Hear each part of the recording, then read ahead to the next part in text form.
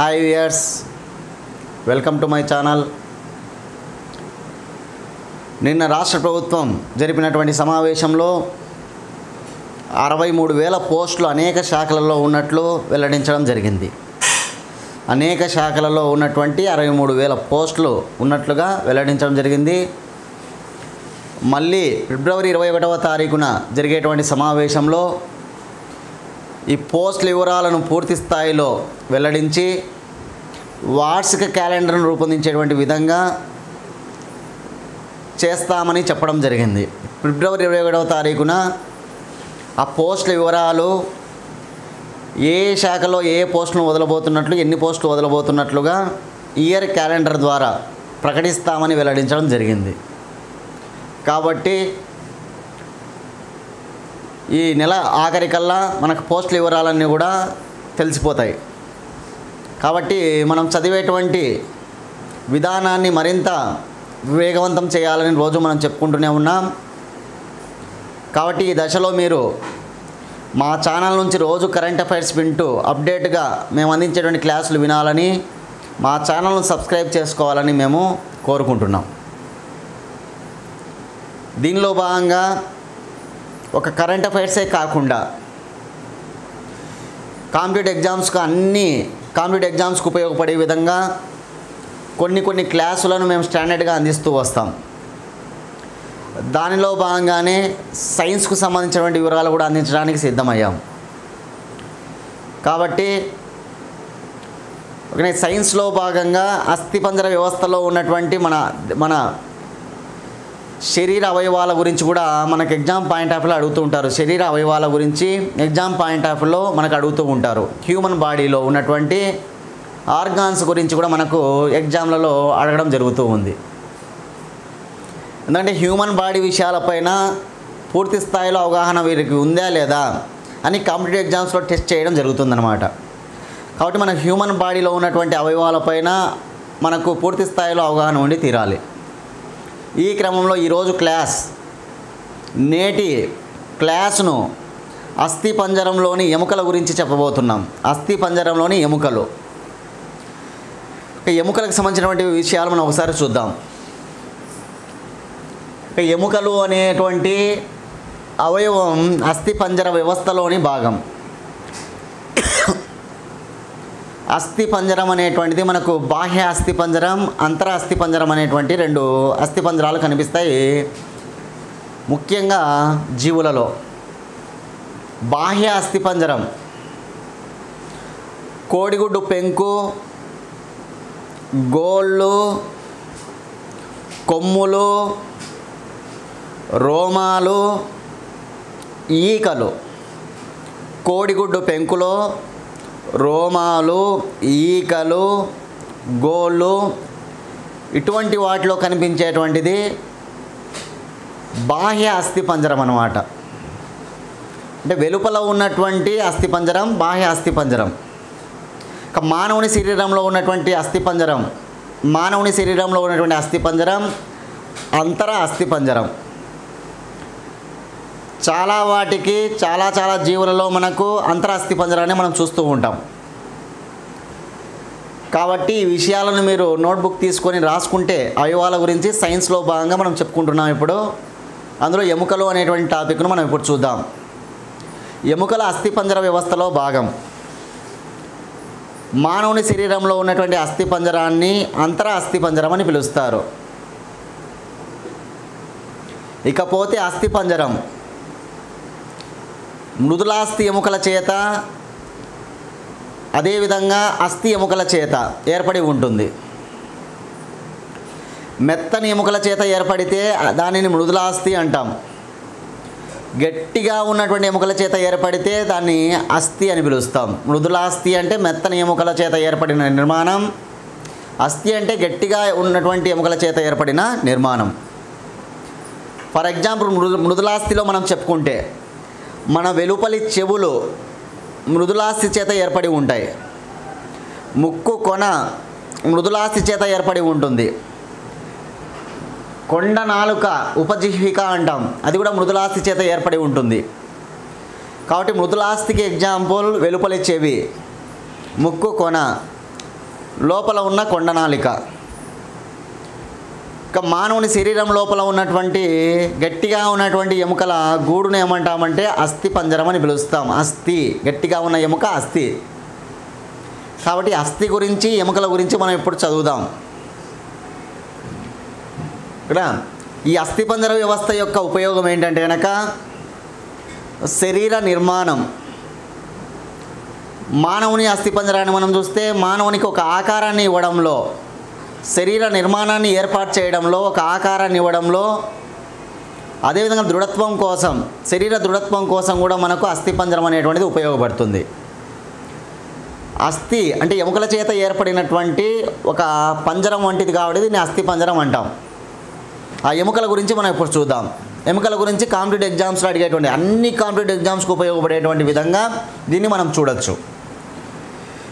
ఎముకల అధ్యయన శాస్త్రాన్ని ఆస్టియాలజీ అని పిలుస్తారు. ఎముకల అధ్యయన శాస్త్రాన్ని ఆస్టియాలజీ అని, ఎముకలలోని కణాలను ఆస్టియోసైట్స్ అని, ఎముకలలో ఉండే ప్రోటీను అసిన్. ఎముకల అధ్యయన శాస్త్రాన్ని ఆస్టియాలజీ, ఎముకలలోని కణాలను ఆస్టియోసైట్స్, ఎముకలలో ఉండే ప్రోటీను అసిన్ గుర్తుంచుకోవాలి. ఎముకలు, ఆ ఎముకలలో ఉండే మూలకాలు ఏమి ఉన్నాయని ఎగ్జామ్లు అడుగుతుంటాడు. ఎముకలలో ఉన్న మూలకాలు కాల్షియం, ఫాస్ఫరస్. ఈ కాల్షియం, ఫాస్ఫరస్ ఉండడం వల్ల ఎముకలు దృఢత్వంగా ఉండడం జరుగుతుంది. ఎముకలలో ఉండే మూలకాలు కాల్షియం, ఫాస్ఫరస్. ఈ కాల్షియం, ఫాస్ఫరస్ అనేవి ఏ రూపంలో ఉంటాయి ఎముకలలో అంటే కాల్షియం ఫాస్ఫేట్ రూపంలో ఉంటాయి. కాల్షియం ఫాస్ఫేట్ రూపంలో ఉంటాయి. కాల్షియం కార్బోనేట్ రూపంలో కూడా ఉంటాయి. కాల్షియం ఫాస్ఫేటు, కాల్షియం కార్బోనేట్ రూపంలో ఈ మూలకాలు ఎముకల్లో మనకు ఉండడం జరుగుతుంది. ఎముకలకు సంబంధించిన వ్యాధులు ఏమున్నాయి? ఎముకలకు వచ్చే వ్యాధులు ఏంటి అంటే ఒకటి రికెట్స్, చిన్న పిల్లలలో వచ్చే వ్యాధి రికెట్స్. పెద్దవారిలో వచ్చే వ్యాధి ఆస్టియోమలేషియా. పెద్దవారిలో osteomalacia, చిన్నపిల్లలో rickets.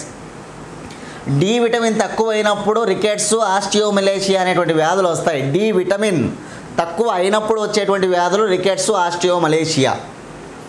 ఇవి ఎముకలకు వచ్చేటువంటి వ్యాధులు. అదేవిధంగా మనం తాగే నీటిలో ఫ్లోరిన్ ఎక్కువైనప్పుడు ఫ్లోరోసిస్ అనేటువంటి వ్యాధి వస్తుంది.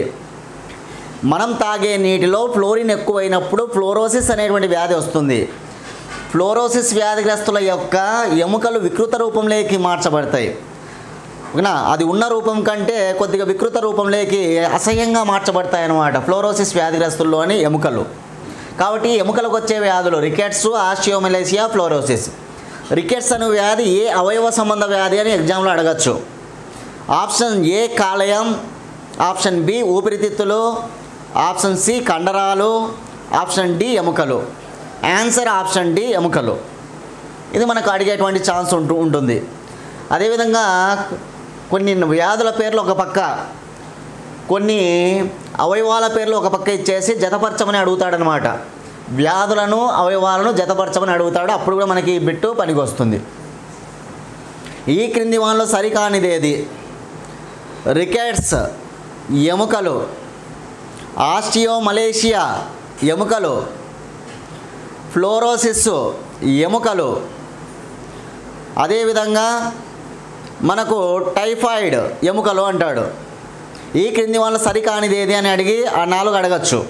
అప్పుడు టైఫాయిడ్ చిన్న ప్రేగు, దానికి ఆన్సర్ మామూలుగా, కానీ మనం ఇక్కడ ఆన్సర్ ఏం చెప్పాం? ఎముకలని ఇచ్చాం. అది రాంగ్గా మనం చెప్పచ్చు. సరే, అతి పెద్ద ఎముక ఏది, అతి చిన్న ఎముక ఏదని ఎగ్జామ్లో అడుగుతూ ఉన్నాడు. అతి పెద్ద ఎముక, అతి చిన్న ఎముక. అతి పెద్ద ఎముక ఫీమర్, తొడ ఎముక. అతి పెద్ద ఎముక ఫీమర్, తొడ ఎముక. అతి చిన్న ఎముక స్టెపిస్, చెవి లోపల, చెవి ఎముక అనమాట. ఇది కర్ణంతాస్తి ఎముక అంటే చెవి లోపల ఉంటుందన్నమాట. కాబట్టి స్టెపిస్ అనేది గుర్తుపెట్టుకోవాలా. అతి గట్టి ఎముక కింది దవడ ఎముక. అతి గట్టి ఎముక ఏదంటే క్రింది దవడ ఎముక, లోయర్ జా అంటాం, లోయర్ జా. ఓకేనా? అదేవిధంగా ఎముకలకు బాగా ఉపయోగపడే విటమిన్ ఏది? Option A vitamin, option B vitamin, option C vitamin, option D vitamin. ఎముకలకు బాగా ఉపయోగపడే vitamin D vitamin, vitamin D. దీని రసాయన నామం కాల్సిఫెరాల్ అంటాం. డి విటమిన్ యొక్క రసాయన నామము కాల్సిఫెరాల్. కాల్సిఫెరాల్ ఎముకలకు బాగా ఉపయోగపడేటువంటి విటమిన్. ఎముకల దృఢత్వానికి పాలు బాగా ఉపయోగపడతాయి. ఆహారంగా పాలు తీసుకుంటే ఎముకలు బాగా దృఢంగా ఉండడం జరుగుతుంది. ఎందుకంటే కనుక ఈ పాలల్లో కాల్షియం సమృద్ధిగా లభిస్తుంది కాబట్టి కాల్షియం. ఓకేనా, ఇది మనకి ఎగ్జామ్ పాయింట్ ఆఫ్లో అడుగుతూ ఉంటారు, గుర్తుంచుకోవాలి. ఎముకల అధ్యయన శాస్త్రం ఆస్టియాలజీ. ఎముకలలో ఉన్న కణాలు ఆస్టియోసైట్స్.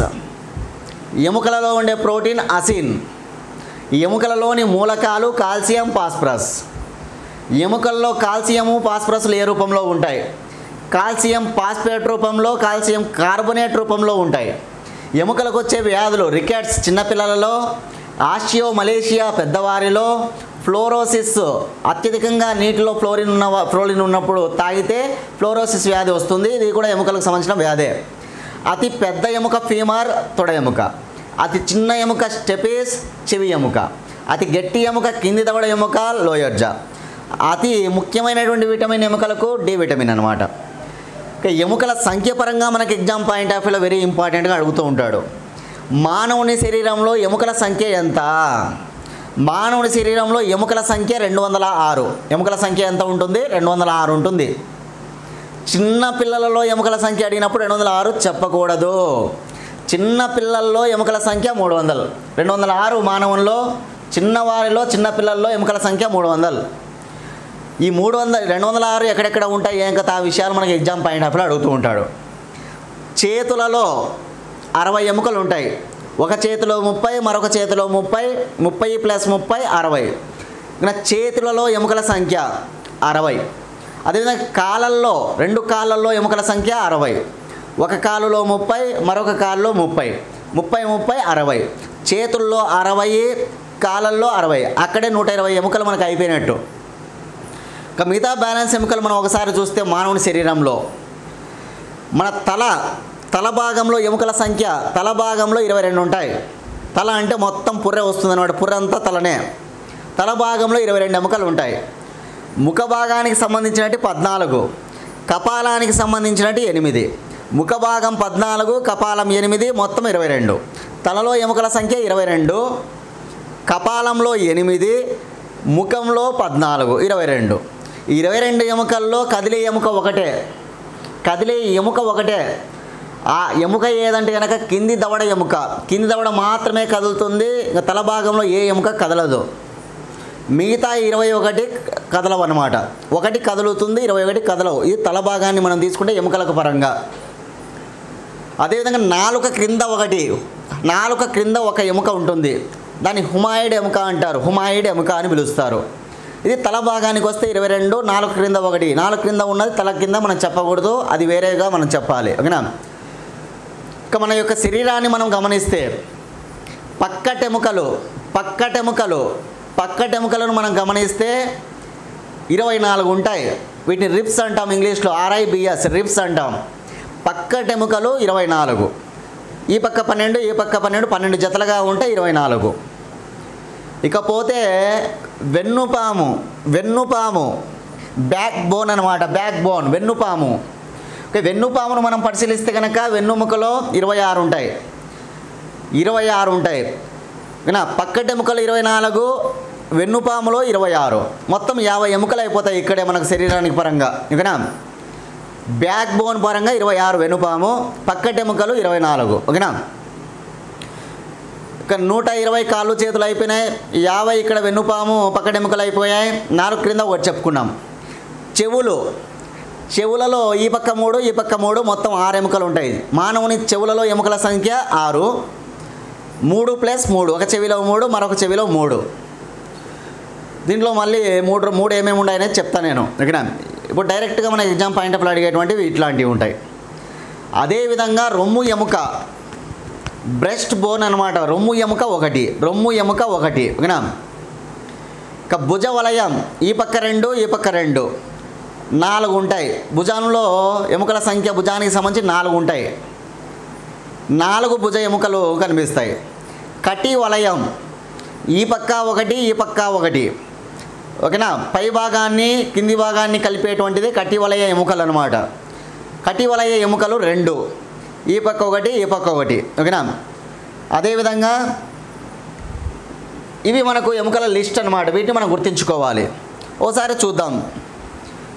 చేతులు 60, 30 + 30.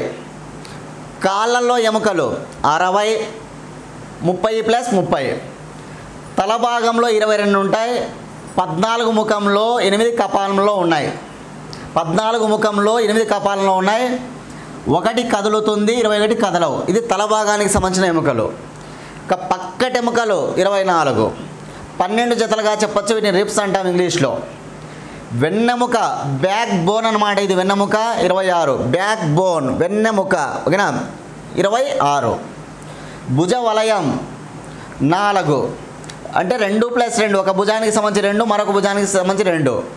దీంట్లో భుజ వలయంలో 2 ఎముకలు మనం చూడొచ్చు. ఒకటి స్కాపులా, దీన్ని సోల్జర్ బోన్ అంటాం అన్నమాట. ఇక్కడ ఒకటి ఉంటుంది సోల్జర్ బోన్, ఇక్కడ ఒకటి ఉంటుంది సోల్జర్ బోన్. ఓకేనా? స్కాపులా అంటాం. ఇది సోల్జర్ బోన్ అన్నమాట. అంటే భుజానికి సంబంధించిన మెయిన్ ఎముక ఈ పక్క ఒకటి, ఈ పక్క ఒకటి. అదే క్లావికల్ అని అంటాం. క్లావికల్ అంటే కనుక కాలర్ బోన్ అంటాం అన్నమాట. మన కాలర్ పెట్టుకునే చోట మనకు కనిపిస్తుంది.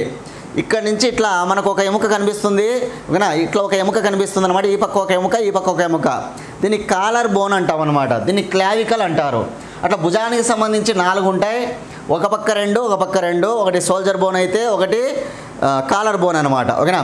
అంటే scapula, clavicle. Scapula soldier bone, clavicle collar bone. ఓకేనా? రైట్. చెవులకు సంబంధించి 6, 3, 3. ఈ 3 ఎముకల పేర్లు మనం గుర్తుంచుకోవాలి. Malleus, incus, stapes. చెవిలో మొట్టమొదట మనకు మాలియస్ అనేటువంటి ఎముక ఉంటుంది. మాలియస్ను కలుపుకొని మధ్యలో ఇంకస్ ఉంటుంది.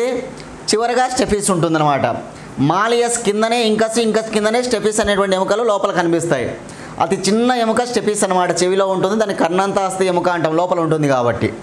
కటి వలయం అంటే పై భాగాన్ని, కాళ్ళ భాగాన్ని, మరి శరీర భాగాన్ని కలుపుతూ కటి వలయం ఈ పక్క ఒకటి, ఈ పక్క ఒకటి ఉంటుంది. 2 ఉంటాయి. 1 + 1. ఆ పక్క ఒకటి, ఈ పక్క ఒకటి. నాలుక క్రింద ఒకటి. దీన్ని హుమాయిడ్ ఎముక అని అంటారు. రొమ్ము ఎముక, రొమ్ము ఎముక. ఇప్పుడు మనకు మెడ నుంచి మనం చూసుకుంటే కనుక ఇక్కడి వరకు ఇదంతా రొమ్ము ఎముక అనమాట. రొమ్ము ఎముక. ఓకేనా? దీన్ని స్టెర్నమ్ అని పిలుస్తారు. స్టెర్నమ్, రొమ్ము ఎముక ఒకటి ఉంటుంది. ఇట్లా మానవుని శరీరంలో 206 ఎముకలు ఉంటాయి. ఇది మనం గుర్తుంచుకోవాల్సినటువంటి సమాచారం ఎముకలకు సంబంధించినటువంటి విషయాలపైన. ఓకేనా?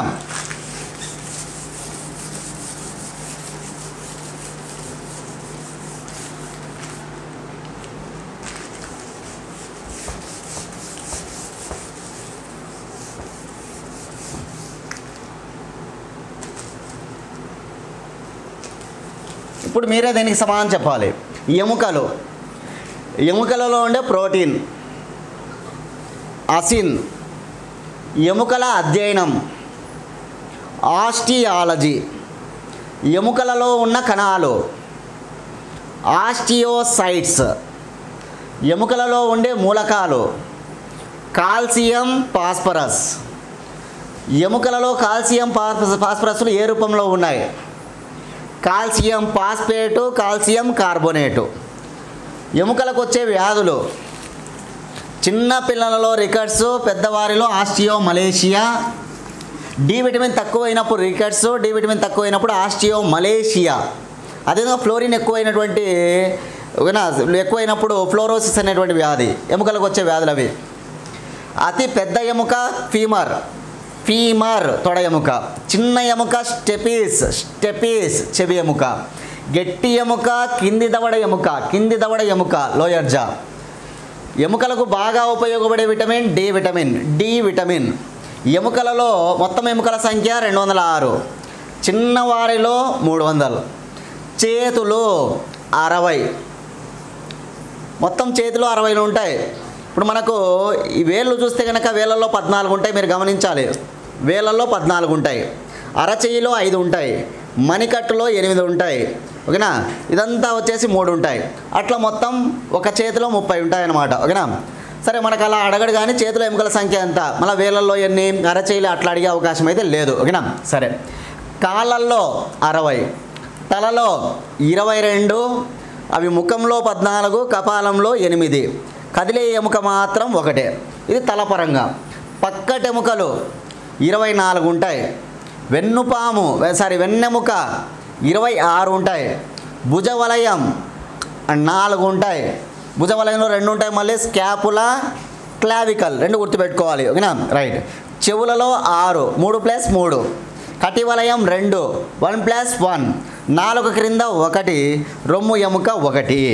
ఇట్లా మనము గుర్తుంచుకోవాలి. ఇది అస్థిపంజర వ్యవస్థలో ఎముకల సంబంధించినటువంటి చాలా ముఖ్యమైనటువంటి సమాచారం. ఓకే, ఇలా మనము ఇవాల్టి నుంచి సైన్స్లో భాగంగా కూడా అప్పుడప్పుడు టాపిక్స్ నేను పెడుతూ వస్తా. SCIENCE-1, SCIENCE-2, SCIENCE-3, SCIENCE-4 అట్లా లిస్ట్ మీకు ఇస్తూ వస్తా. వాటిని కూడా మీరు ఒకసారి చదివి నోట్ చేసుకుని వాటిని కూడా మీరు వింటూ వస్తే కనుక సరిపోతుంది. ఓకేనా? కరెంట్ అఫైర్స్ మాత్రం ప్రతిరోజు డైలీ మనం అప్డేట్గా అందిస్తూనే ఉంటాం. ఏదైనా సరే మేము చెప్పే క్లాసులన్నీ కూడా మీరు అప్డేట్గా వినాలంటే ముందుగా మా ఛానల్ని సబ్స్క్రైబ్ చేసుకోండి. తెలియని వాళ్ళకు కూడా మా ఛానల్ని సబ్స్క్రైబ్ చేసుకోమని చెప్పండి. ఓకేనా? మీ సన్నిహితులకు, మీ మిత్రులకు, మీ స్నేహితులకు, అదేవిధంగా మీ తమ్ముళ్ళు, అన్నలు వీళ్ళందరికీ కూడా సబ్స్క్రైబ్ చేసుకోమని చెప్పండి.